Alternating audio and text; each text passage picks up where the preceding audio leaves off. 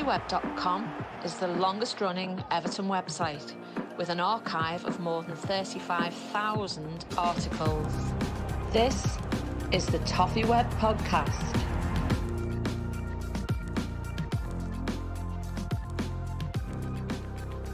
Hello Evertonians and welcome back to the ToffeeWeb Podcast.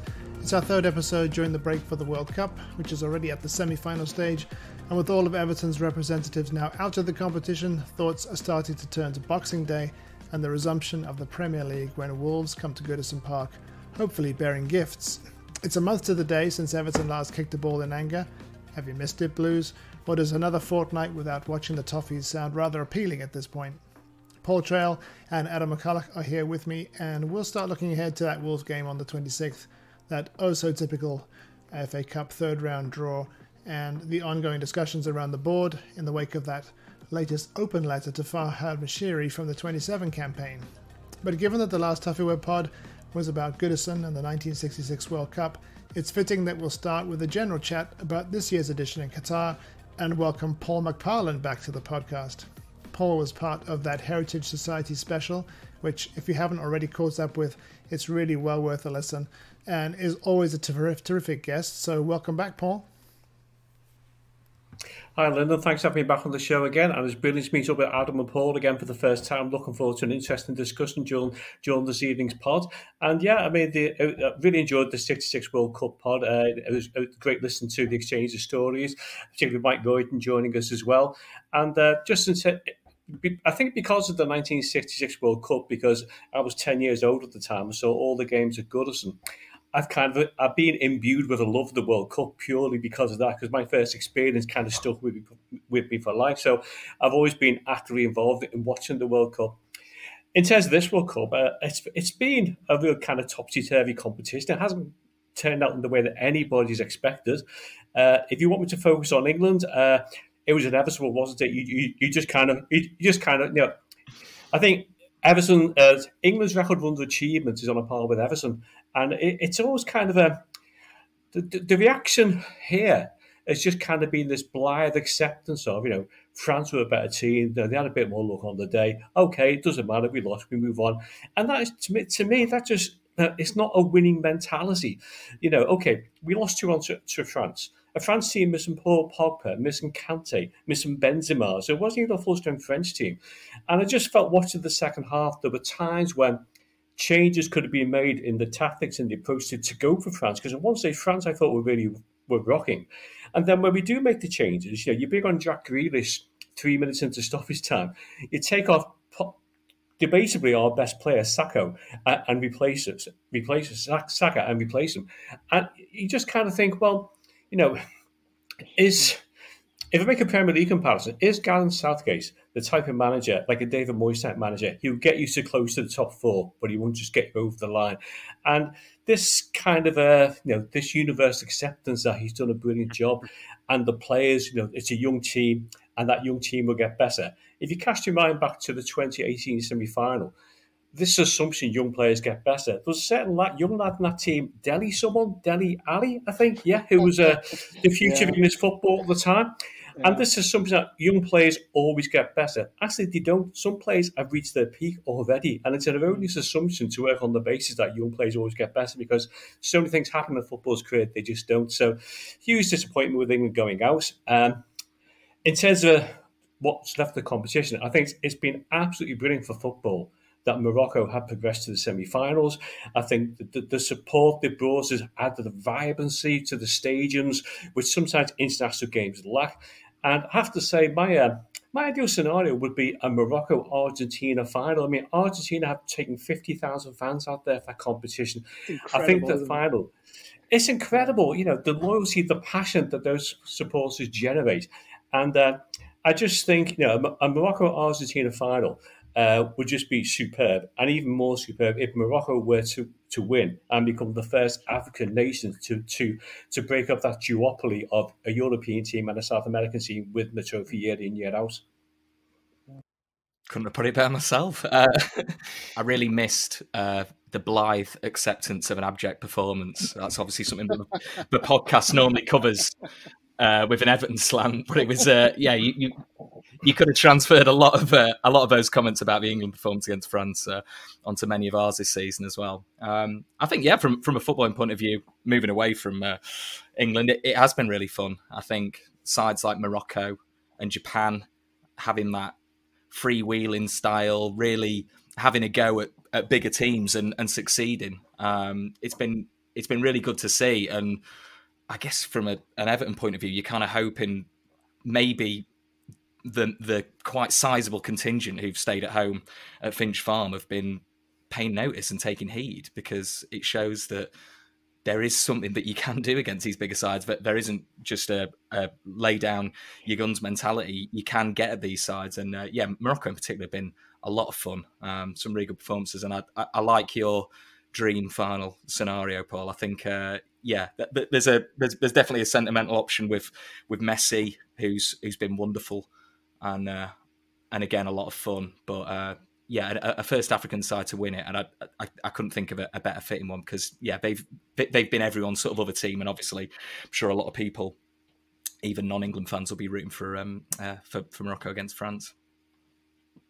Yeah, to agree. Morocco made the final. That'd be amazing. Soft spot for Croatia, to be fair. I just love watching Modric. I mean, what a player! He just knows what to do every time, doesn't he? He's just an incredible player. I probably underrated him a bit at Spurs, to be fair. He's really shone since being at Real Madrid. He's obviously been there quite a long time now, but I just love watching Modric. And I guess before the tournament, I think you were saying, Lyndon, just at the end of the. So when we hit the break, you're saying you'd like to see Messi get to the final, and Argentina go quite far, and obviously they're getting at least the semis. But I thought that until I watched that the last game for Argentina against the Netherlands. I thought I got really fed up watching Messi in that game, and I've always been a big fan of Messi. I just felt like so sort of self-entitled in that game. The referee seemed terrified to sort of give, but see the one that give that really, really blatant handball, and it was like, come on, that's like the plainest yellow card you'll ever see, and that sort of favoritism really doesn't sit well with me at all. I didn't like the way he wasn't the only one. I didn't like the way he was performing in the game and acting, and Croatia act with a lot more class and dignity. So from now, if it was somehow a Croatia-Morocco final, that'd be the dream one for me, because it would be a total undercard winning the cup, and that's what Everton, I guess, I try to aspire to be. We'll come on to the FA Cup a bit later on, and it might show again, as you said, Adam, it's possible.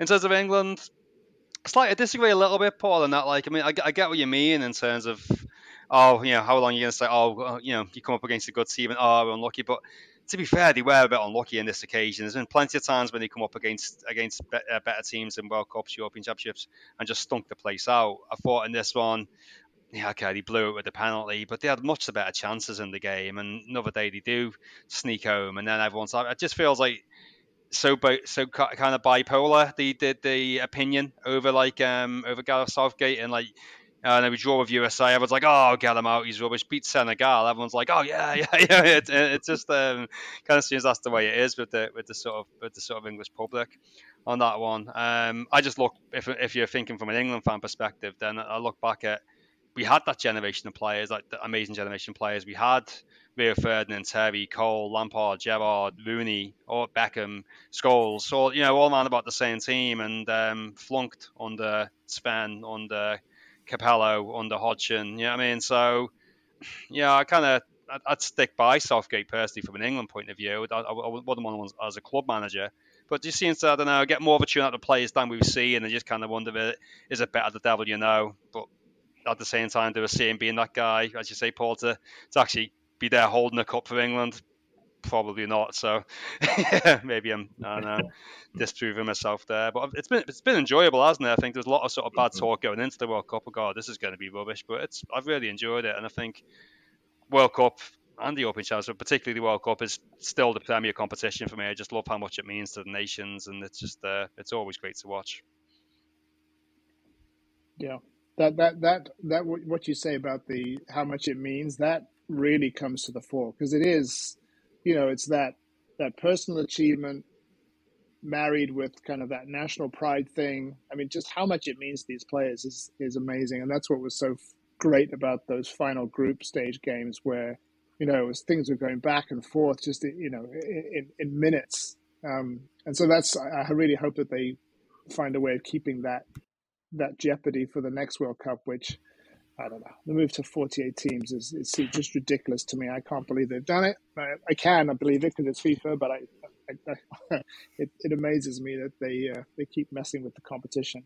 But the Gareth Southgate thing is an interesting one because, in the Nations League they've been pretty poor for quite a while. But obviously when they get to the big stage, they seem to sort of go up a level, even while almost playing within themselves. I thought it's ironic that they actually went out against France when they finally started actually expressing themselves a bit more and being a bit more attacking, because I always felt like they were just holding themselves back in almost every match, particularly that USA game. And maybe does that come down to Gareth Southgate not being perhaps the most dynamic personality? Maybe there's something there. Is he a bit, as you said, Paul, bit kind of David Moyes-like, in his conservatism? But I think in terms of him continuing, it's the question of who comes in instead of him.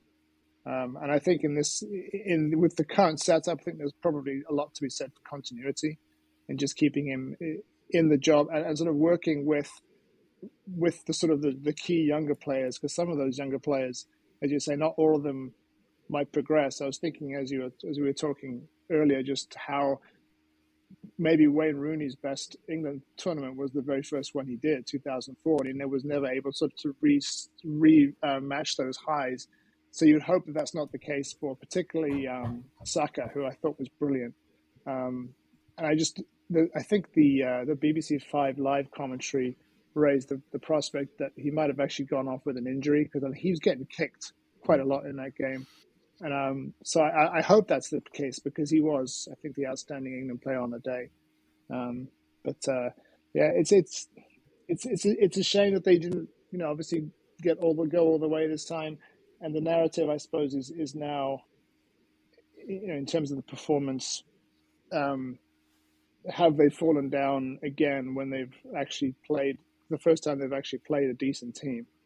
And I think had they met anyone other than France, who I just think a couple of world-class moments just made the difference. It was that sort of finer margin. I think if they'd played somebody else, they probably would be in the semis. But it's not to be. And as neutrals, I agree that the Messi thing has disappointed me. In that question of who's the greatest player of all time, I always have that sort of personality dynamic as part of my criteria for it. Pele was a gentleman. Maradona had his issues. Cristiano Ronaldo was doing everything he can to destroy his legacy.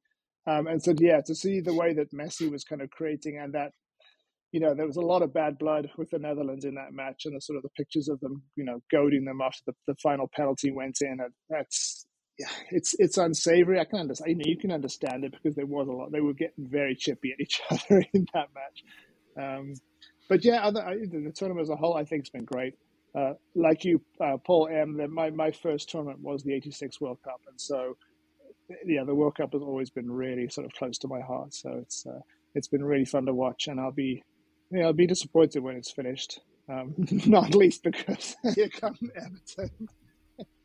And there's you complaining about the 2018 World Cup. Well, I suppose that's true, but I don't know. I think there's such a thing as too much of a good thing, right?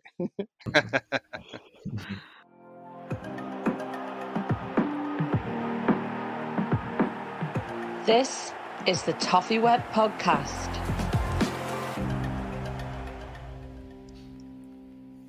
On the note of Everton's imminent return, I'll be honest, I was fine for the first 3 weeks. I was great for the first 3 weeks. It was great not to sort of worry about Everton at all. But seeing some of these players that either used to be Everton players or were heavily linked with Everton and we never got them, and ones that we could potentially get who are all performing really, really well.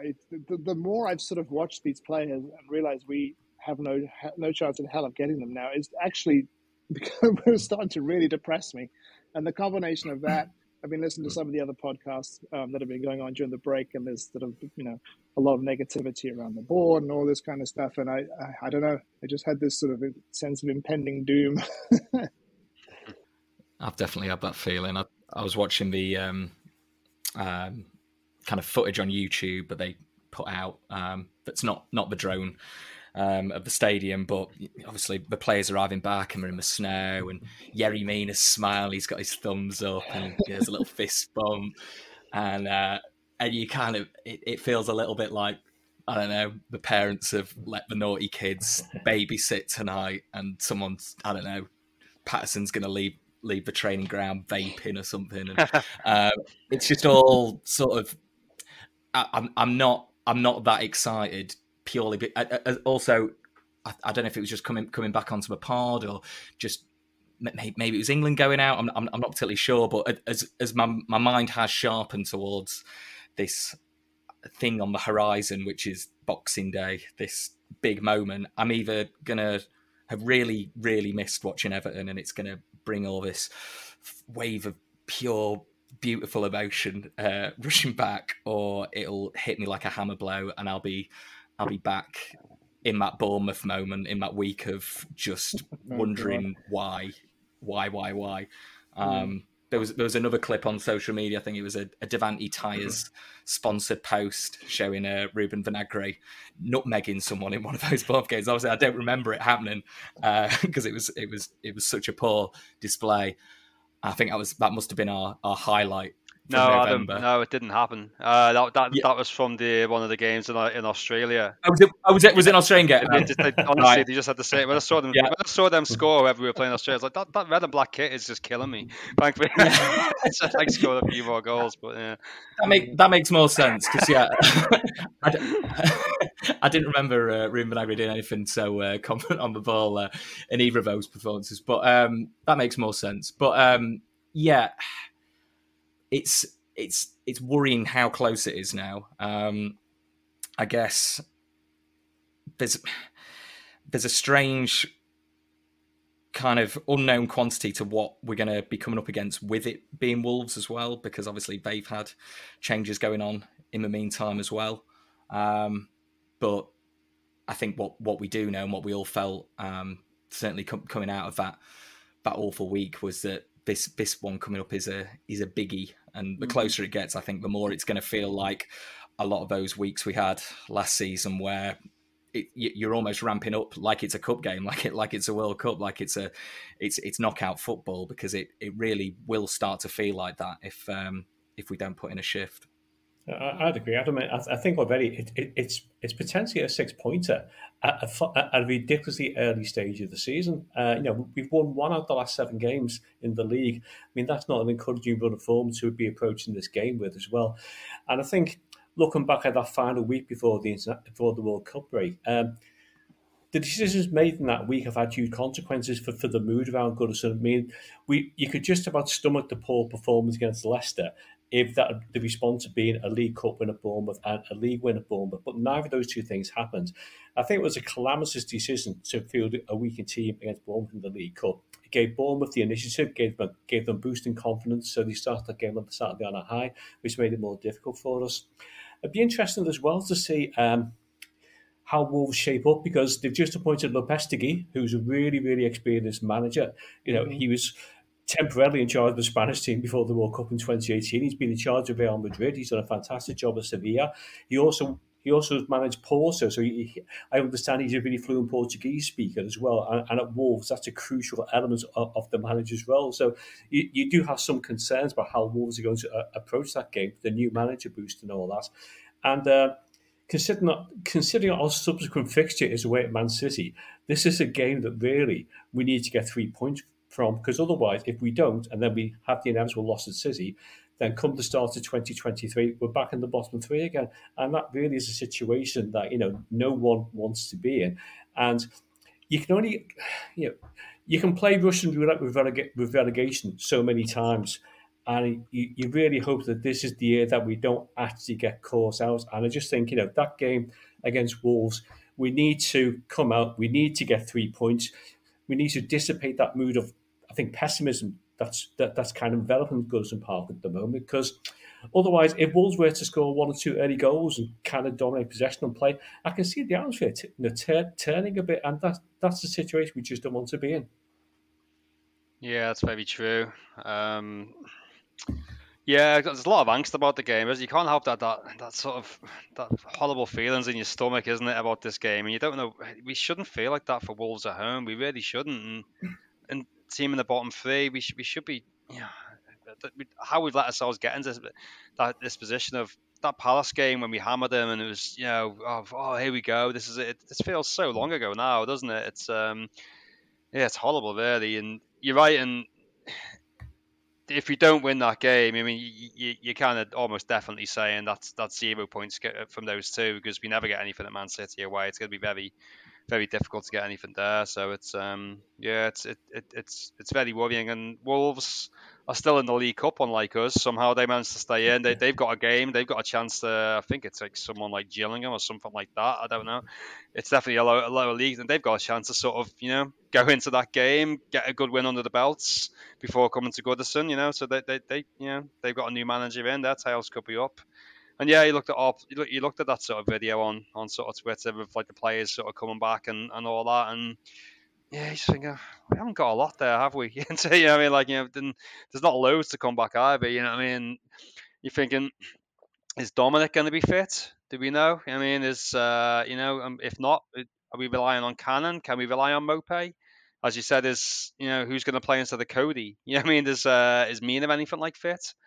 I mean, it's not even like we're going in there full, with like full availability or knowledge of who's available or anything like that. So it's quite difficult to be optimistic going into that game, and you just got to hope that they're coming down Goodison Road and the fans are doing their thing, and they maybe it might actually end up being on the fans again to carry these lot once again for this game at least, and then go into the game, maybe the atmosphere is bouncing. If we can get that early goal in the game, it's going to be vital, as you said, Paul. If Wolves go ahead, you can almost sense already that nasty Goodison atmosphere, which is never any good for our players like that, is it? So it's it's a really worrying thought, and it's been nice to switch off from all this, hasn't it? And it's just it's just coming back like a freight train now, unfortunately. Denial.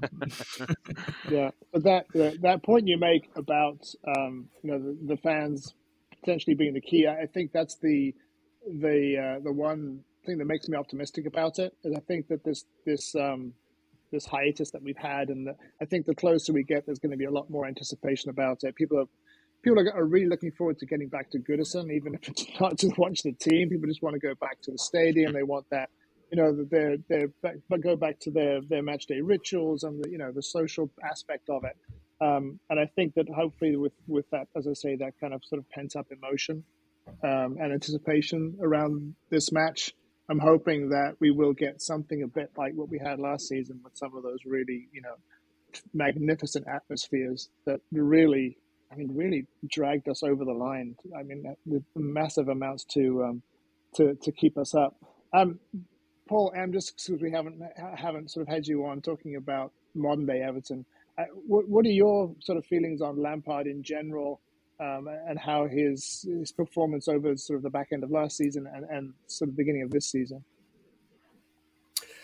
Yeah, quite mixed really. I think, in Frank Lampard's defence, he's only been in post for less than 12 months. He's had two transfers. In fact, he's had one transfer window because he didn't get the first January window because he was appointed 2 days before the end of it. So I think he has to be given time.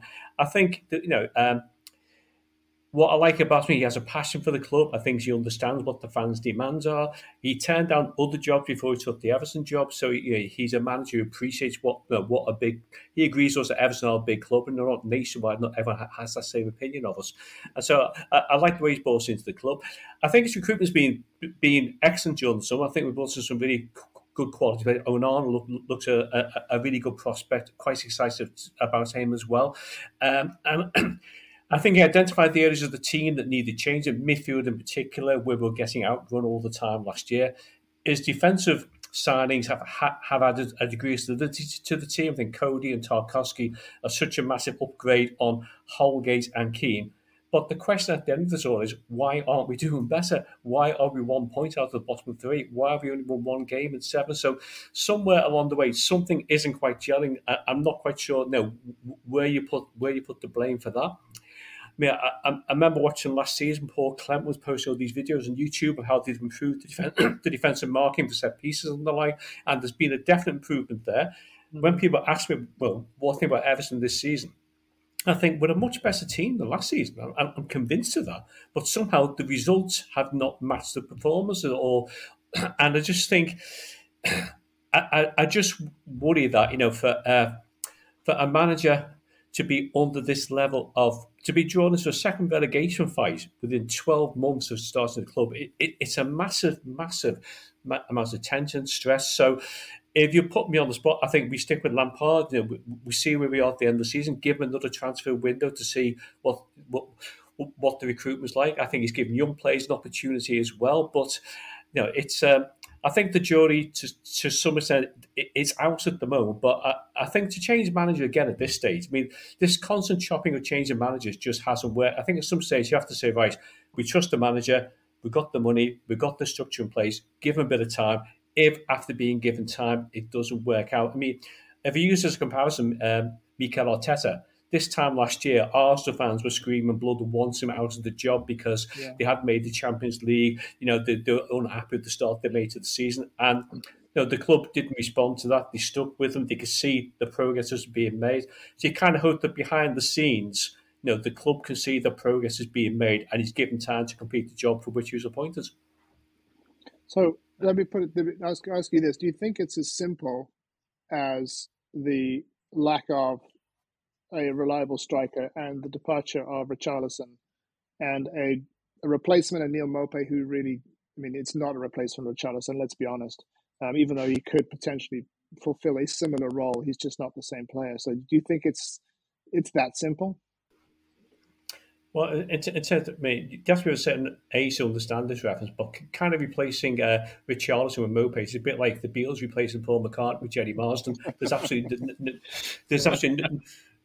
no comparison whatsoever. They're just different players. I think we were eternally grateful to Richarlison last season because his 6 goals in the last 9 games got us over the line. And we haven't got anybody quite like him who can just provide that moment of unanticipated inspiration to turn games in our favour. So he's a massive loss, yes. Should we have bought an established striker early on the transfer window? Undoubtedly, yes. I think there's such an over-reliance on Calvert-Lewin at the moment that I just think it's really putting untold pressure on the guy to deliver week in, week out. And I don't know what's like where you sit, but last 1 or 2 games, the criticism you've been getting from people sitting near me about his efforts, his performance, it's been quite depressing to have to listen to, and I just don't understand where that's coming from. So I think our problems are a bit more deep-rooted than just a striking position. I think creating chances is a bigger issue for me, that we just don't seem to create enough opportunities to put teams under pressure. And one thing that's frustrated me constantly this season, and it really stood out to me in the Man United game and the Leicester game, is how tactically we allow the opposition team's star player the freedom of the park. So when we play against Man United, Eriksen was constantly in space. No one closed him down. No one man-marked it. He just picked his balls, picked his passes, no problem at all. The game against Leicester, exactly the same as Maddison. You don't have to be a genius to work out Maddison's going to cause you problems given time and space on the ball. But once again, we let him dictate the play, dictate the flow, dictate the rhythm, and the outcome is we lose. So I think tactically, in the midfield, there's certain improvements need to be made there. So is the case of Calvert-Lewin scored again, changed everything? No. Does it improve the team? Yes, but we need to improve in other areas as well. Yeah, that's definitely true. I think when it comes to Lampard, from every time I feel like I have a conversation with anybody about football, it very comes back to Lampard, and he's like, I'm talking about football fans who aren't Evertonians. I feel like I've got to wear a T-shirt that says, "Yes, I back Lampard. Yes, I want him to succeed." Because the question is just relentless every single time. I don't think we can have a conversation about him coming up, and you try and defend him, or you defend him, and you get that sour face. Yeah, but I don't get the sort of this ongoing sort of it feels like a campaign almost against him from kind of everybody. You know, I find it odd given, as Paul said, that the time he's had at Everton, the lack of transfer window he's had, the amount he's had to deal with at Everton, what he walked into at Everton. He's had a heck of a lot to deal with. Certainly, we need more up front. I mean, kind of picking up where we left off. It feels like about a month ago now, doesn't it? Where we when we last sort of spoke about where we were. It's certainly attacking areas. You need to do something. He's acknowledged as much as well. I think, hasn't he? To be fair, in some of the interviews he's done, I think with the Echo and one or two others. I think so. It's so we'll see what they'll bring. And I think it's clearly have to bring something in. Just got to try and hit the second part of the season running, hit the ground running a bit really, and get off to a good start because it's it looks difficult. And if we're going to move on to the cup game soon, it's there's a high prospect of season over by January, isn't there? Really, realistically, you know what I mean. So if we could get a few quick wins in the league, if we could beat Wolves, okay, let's write off City. If we get anything great, if we can beat Brighton, beat Sheffield United, Southampton, sorry. If it's not unfeasible. Let's be optimistic. For a change, it's not unfeasible to have 3 wins out of 4 there. And if you get 9 points out of them 4, all right, you're out of the cup, say. But you're probably like, well, where would he be? 11th, 12th, looking up rather than down. You know what I mean? So it's the opportunity's there, particularly if you get a bit of personnel in. But it could go either way. If we don't win, if we don't make progress in them games where we've got opportunities in, it's going to look like a very long, dark winter, isn't it? Having played both the Manchester teams in that time as well in the league and the cup. So these next sort of 4 or 5 games are going to really be able to tell us where the season's going to be going. I had waves of positivity amidst that. For some moments, I was like, "Oh yeah, I guess," and then season over by January stood out a little bit as well. I think those questions about Lampard, as you allude to, Paul T, they're often external. They're coming from other football fans, often who aren't really knowledgeable, and they have Lampard as the lightning rod, and they can chat about that, and you do find yourself defending him. I think a lot of that context for the defence, though, the longer time goes on, and the more we are finding ourselves, as you said, Paul, in a relegation dogfight potentially again, the more that defence just becomes, we don't want to change manager because we've done it so often over the last few years. It becomes this, that's the context for it, really. We don't want more upheaval. And I guess the more time goes by, and that's our defence, there has to be more scrutiny of how we're playing under Lampard. Like you say, in terms of how we've fared tactically against sides, I completely agree on the performances against Leicester and Manchester United. We made it easy for 2 sides who, at that time, weren't exactly high on confidence. And I think that's what the fans will really want to see in that Wolves game, not just ourselves in a home game. After this break, everyone should be really well rested because the fact is a lot of them weren't good enough to even be considered for their international sides. So they're well rested going into a must-win game on a Boxing Day at Goodison. There should be a reaction from the players, but also we can't allow Wolves to get into the game and impose themselves. We know that in those subsequent 2 games, we are going to have to dig in a little bit, and we're going to be lucky to get, say, a point at City or take take Manchester United to. Is there a replay in the 3rd round anymore? Yeah. I think how well prepared I am today. But on the heels of that Bournemouth standard. But I think if we can get something from those games, that will be massive. But certainly that Wolves game, we need to give those fans, as much as we were saying before, they give the players so much, and we've seen how they can drag certain individuals and the team collectively over the line. And certainly how Lampard's bought into that is another big reason why when people do question him, we can quite confidently say, no, he's our manager. That's who we want. Give him time. He's had less than a year. All the right noises. But the players need to give the fans something back in return. And that Boxing Day game is a massive, massive chance to do that. And it's the best chance, isn't it? Because as we've said, after that, it's a really tricky, not nice run to be looking at.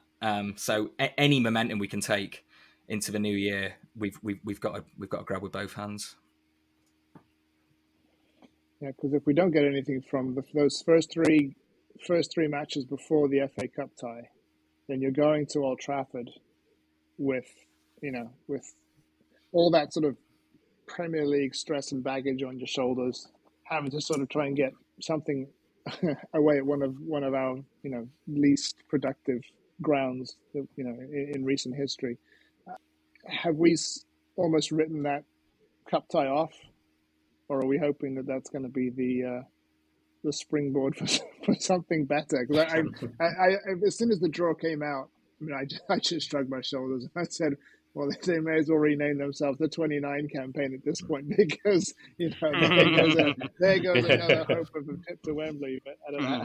How do you see it?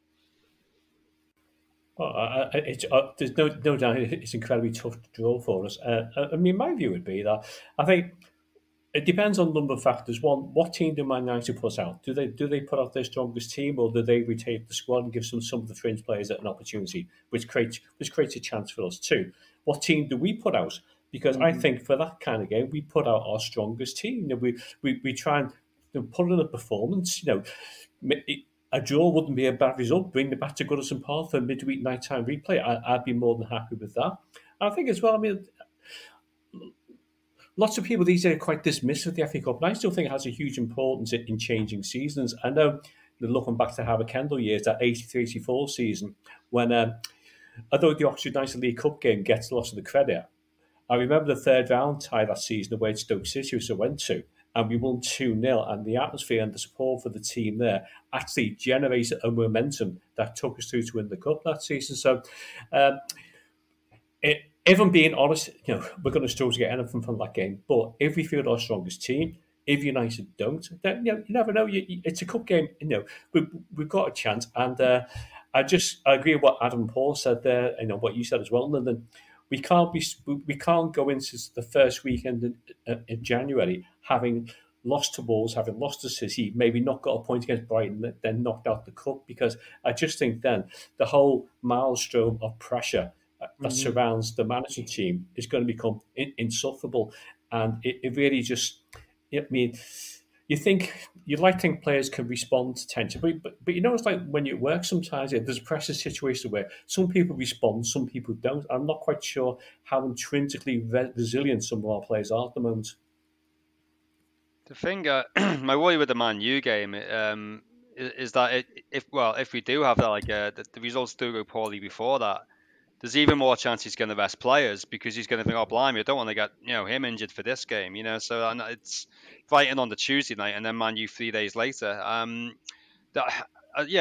think all Evertonians would say, we really do value the cups, because we'd love to bloody win one, for the change. But I just look at the way Premier League teams perform in the cups now, and they seem to, every single one of them almost, if not all of them, well, they'll just rest players throughout, from round 3 right through, or in the League Cup as well, from the second round right through until you bundle your way through by resting 7-8 players or so, and then bloody hell, we're in the quarters, we're in the semi here, and then you'll sort of start turning it on.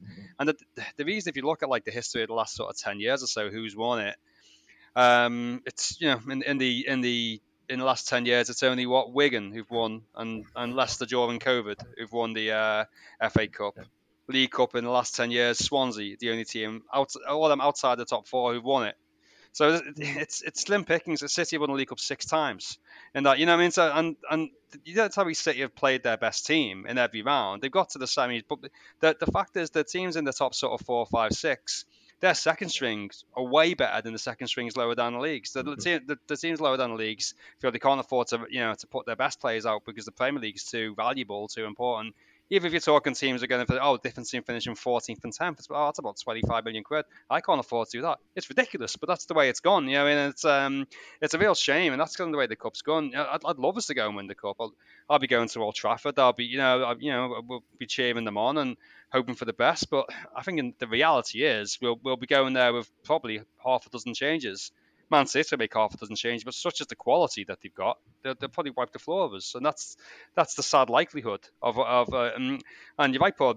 Romantically, I'd love us to go all right, man, you'll rest a few. We go there, put best foot forward, take them back to Goodison, you know what I mean? Like we did with Liverpool, for example, in 2009, and we win it, and that did North ignite that second half of the season a bit as well. You know what I mean? So like, an ideal world, yeah, and Moyes got the importance of that sort of stuff, I think. You know what I mean? But these days, it's just they're nearly all teams, all that, and that's what just needs to be so sort of like, oh God, when that comes around, and I just wish we get a bit more luck with draws as well. I mean, we got like what we got last sort of League Cup and the FA Cup over the last 5 years, and discounted the COVID season. We've had 8 at home and 13 away. You know what I mean? So it's very very very imbalanced in how many away games. When we've had the third round games, we've had Liverpool away against top Premier League teams. We've had Liverpool away twice, and now Man U away.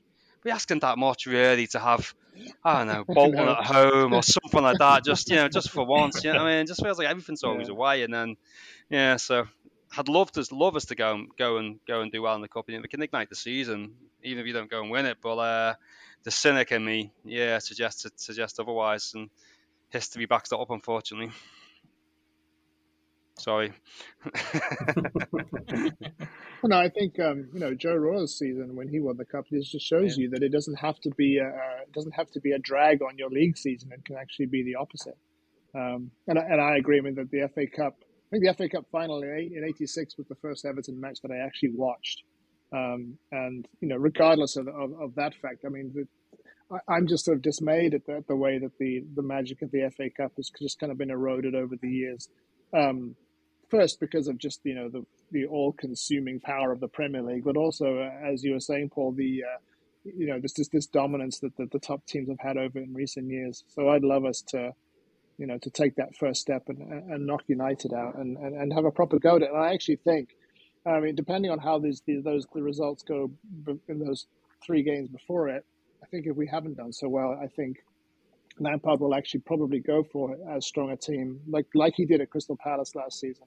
I think he will. I think he'll need to, because he's going to need the boost. He's going to need the fill-up that you can get from. Let's face it, would be a real shot in the arm to win that one.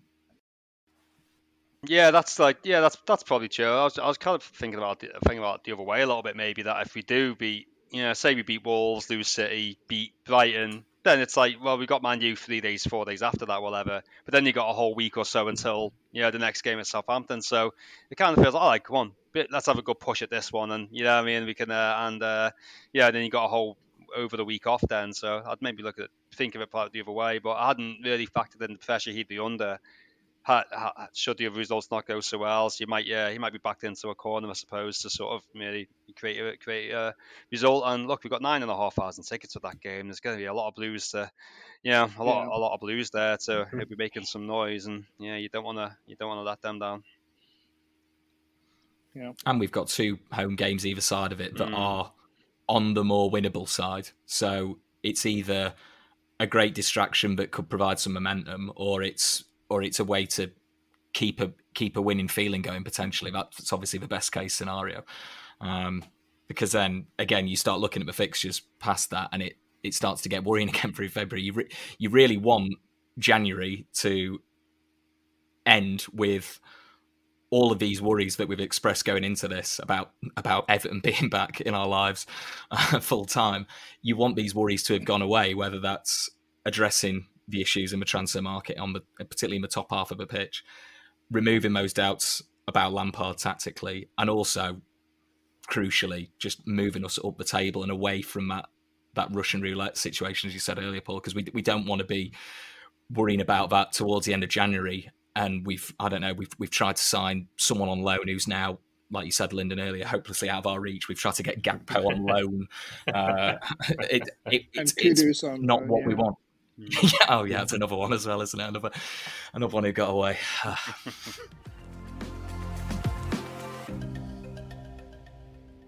The result of this, of our concerns and our worries over the potential relegation and the team's form, inevitably sort of gives rise to people questioning the hierarchy and the board. And obviously, we've had this latest open letter from the 27 campaign to Farhad Moshiri demanding, I think first and foremost, the demand for communication is definitely a fair one. I think particularly around the stadium funding, there are legitimate concerns or there's a legitimate need for clarification on just where we stand with that, and just to alleviate the fears that this thing is going to get funded to its completion, and then we'll worry about whether the club's sold or whatever happens after that. That Moshiri has clearly taken a step back. I think his lack of visibility at the matches, and the fact that we only really hear from him when the 27 campaign have sort of prompted something with an open letter or the leaking thereof beforehand. So I suspect that that he is looking for his exit. But the question crops up: well, why are we in this situation that we're in? And we all know why, because we've been discussing and talking about it for years. We overspent on substandard players. We've paid them too much in wages. We've gone way over the FFP limits, and now we're paying that price. And I think that we've talked a lot on this podcast about Moshiri. A Moshiri that's learned his lessons is sticking around isn't necessarily the worst thing. And it might not be that he's learned his lessons. It might just be that he's taken his hands off the tiller, and that the likes of Bill Kenwright and Denise Barrett-Baxendale have had to step in and, in tandem with Kevin Thelwell, resolve some of those or deal with some of those issues or those situations that Moshiri was having a direct influence in that he currently isn't anymore. And so I think if you look at it from that perspective, how much you put in the strategic review that they undertook, but they have made a commitment to look at how the club is run, and they have taken steps to address that. And I think Thelwell's appointment and the fact that he has been allowed to sort of more or less get on with the job is one positive. I think the fact that you've got people like Tim Cahill getting involved and advising the board, someone who is not only knowledge of the club, but is clearly sort of making strides in other areas of his football career, and becoming a bit of a mover and shaker in the global game. I think that's a positive development. And for all Kenwright's faults, and I've written plenty of words about Bill Kenwright on ToffeeWeb, particularly around the whole Kirby move, which there's plenty there. But Kenwright is, for all his faults, respected in the game as a negotiator. And some of these more complex deals, or some of these more difficult deals, or in the more impressive deals, even there's a case to be said that he was involved in those and helped get them over the line. So for me, again, just sort of sweeping the board clean now at this point as an immediate step, I don't think it's going to solve our problems. But certainly, it's well worth considering going forward.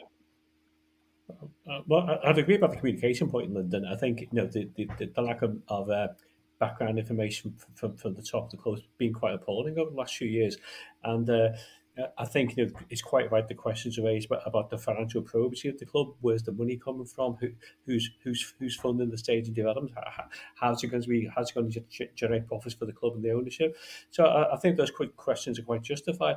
I think like many people, I just share massive concerns by the kind of constitution of the boardroom, because when you think one of the boardroom members now is Graham Sharp. Now, in all fairness to Graham Sharp, he's not going to be spending hours poring over the accounts, digging deep to try and find out where the money's coming from. He's purely there, I think, to kind of allay fans' fears like this. Someone you can trust, he's on the board, which he might well be. But I think there seems to be. It's always a concern because, effectively, I think what you have at Everton is an oligarchy where one person is in charge with a few token people kind of surrounding him, and whether that's a model for success in the modern game, I'm really not quite sure. Obviously, we were grateful for Moshiri for coming in and giving us the financial support, but then on every level since then, his decision making has been quite woeful. And if he was a director of a large private company, then the shareholders would have removed them by now for underperformance. So I think, yeah, I agree with you that I don't think it's the time for wholesale changes at this stage in the season. But, and there's all this talk of bringing another investor on board. Well, who's that likely to be? What influence are they going to have? And it just seems. I mean, I wouldn't for 1 second claim to be an expert in finances, but I do have a good idea what effective governance looks like. And I think if you're charged with stewardship of the club, then you're accountable and you have to respond to fans' requests. That doesn't necessarily mean that everything has to change, but I think a lot of these fears could have been allayed by better communication.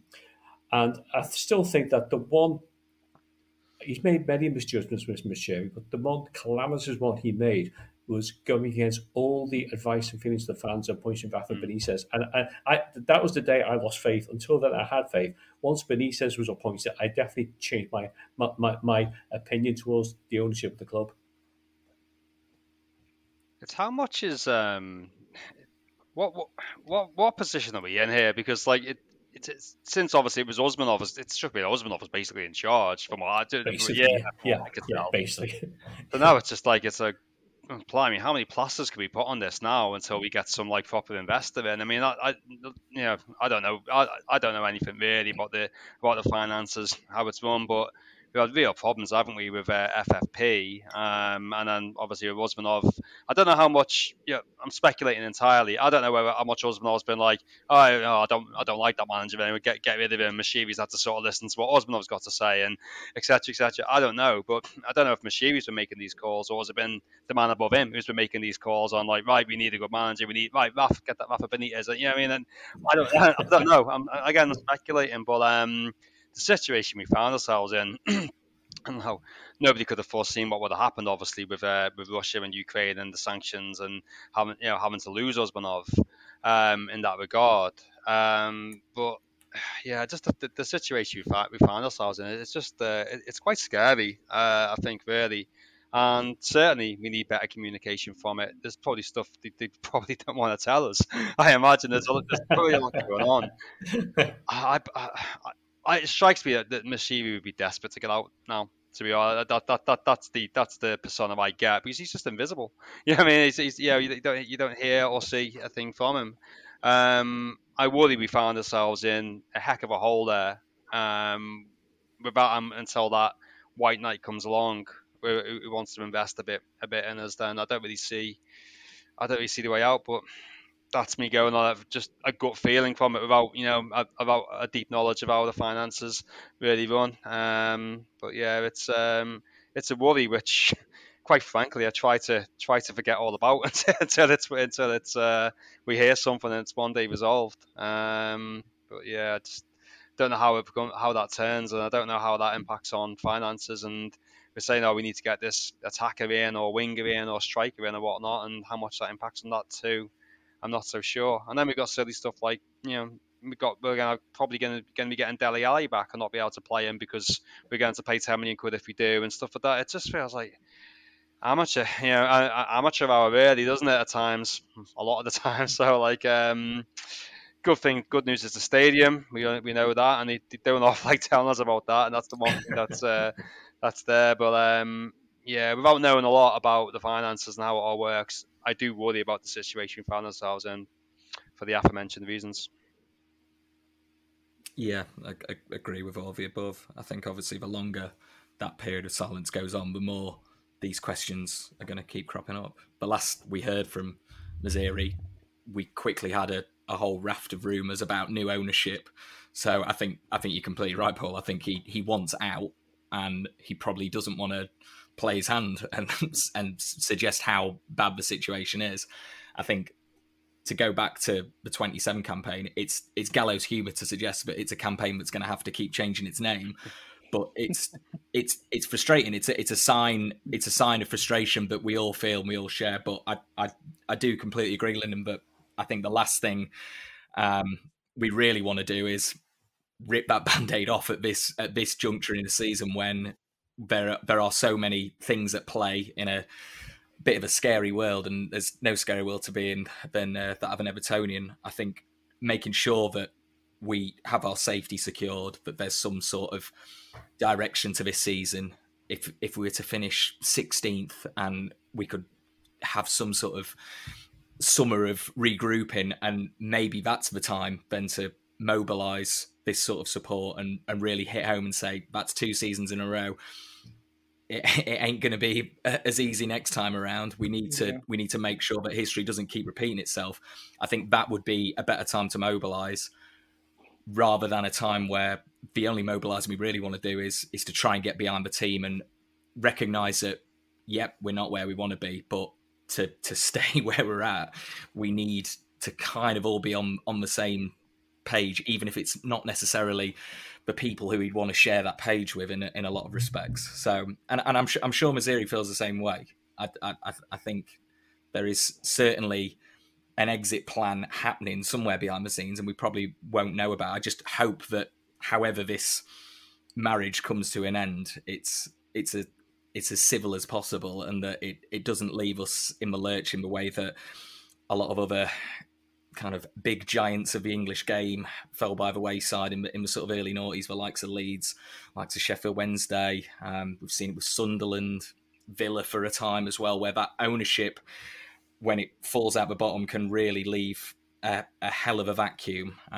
So that's all I hope, but it's certainly not all rosy news, is it? I think that's what we can all probably agree on. No, I think the nightmare scenario, Adam, would be that if Moshiri does decide to sell, he sells to Mike Ashley. Wow. There's the thought. Just stop me in my tracks there, Paul.